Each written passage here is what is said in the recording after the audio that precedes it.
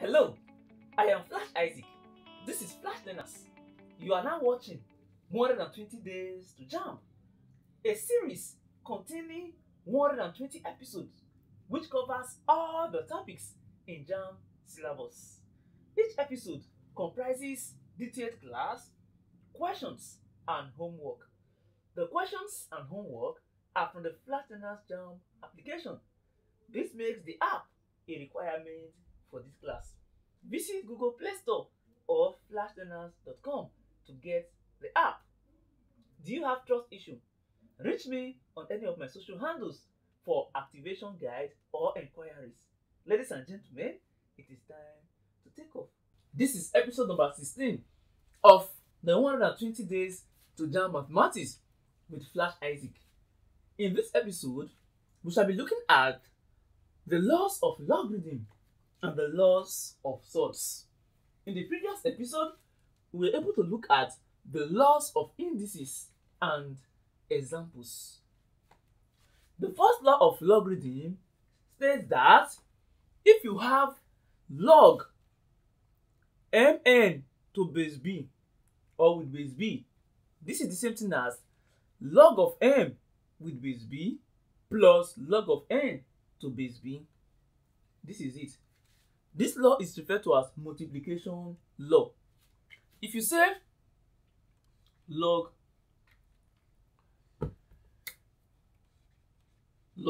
2 3 times 2, this is the same thing as log 2 log 3 base 2 log 3 base 2 plus log 2 base 2. That is what the first law is trying to tell us. This is the law of multiplication. Looking at this law, it simply means if I have log 6 to base 2, I can expand this to be log 2, then 3 times 2, because 3 times 2 is 6. Then from here, I can arrive at this. That is the first law of logarithm, multiplication law. Just like indices says once you have similar base and different powers, you take one of the base, then you add the powers. Logarithm is saying when you have a log to multiplication, you add. So multiplication leads to addition, division leads to subtraction in logarithm. Also, division leads to subtraction in indices. The second law of logarithm says that if you have log, this time around, b is the base. So let the base be, let's say let the base be 10. Then you have, let n be 4 and let n be 5. Something like this.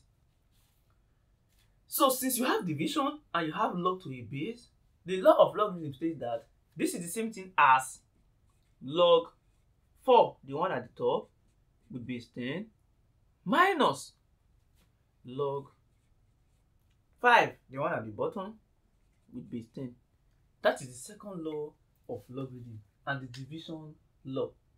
If you have log to base, let's say base 10, the base can be anything. And m raised to the power of k.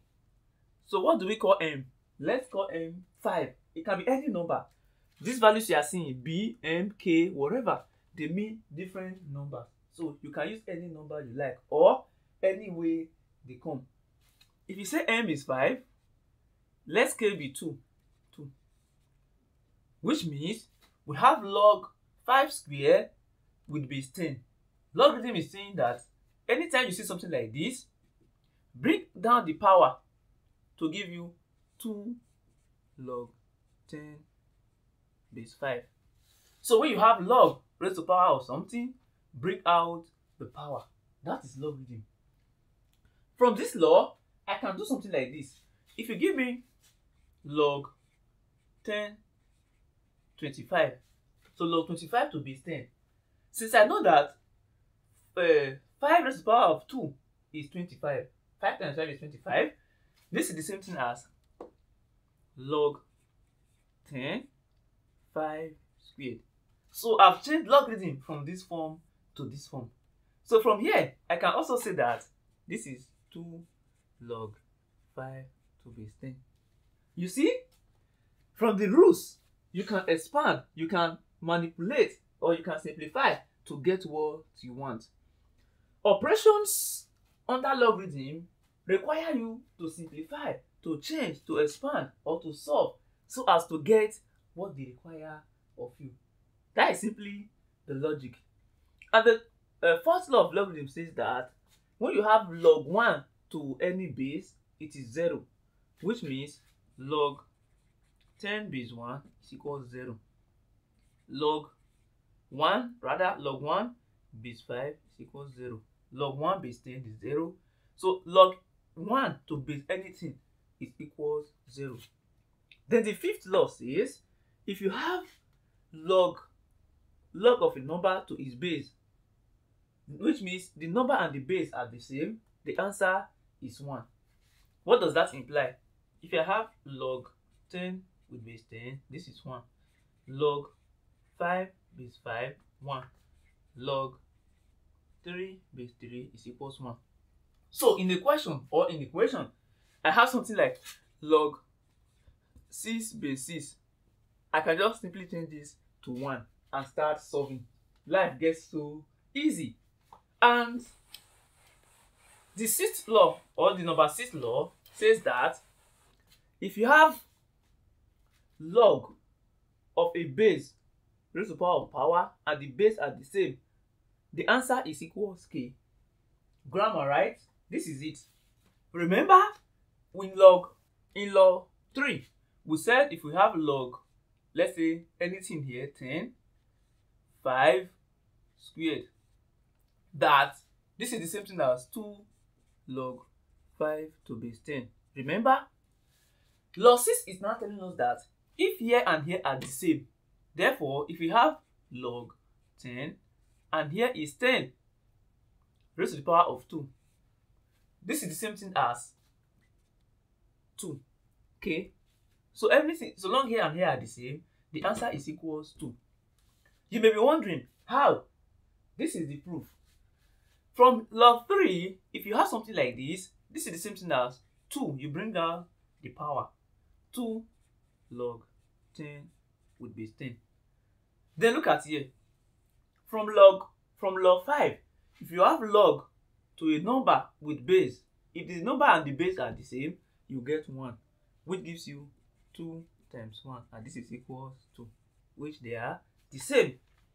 The seventh law is what we already explained under the law of indices, which says a raised to the power of log b over b is equals a. So 2 raised to the power of log b over k is equals k, as seen in logarithm. So 2 raised to the power of log 2 over 5 is equals 5. The first law of Surds says that if you have a, let's say a times b is equals to root a times root b. So square root of a times b is equals square root of a times square root of b.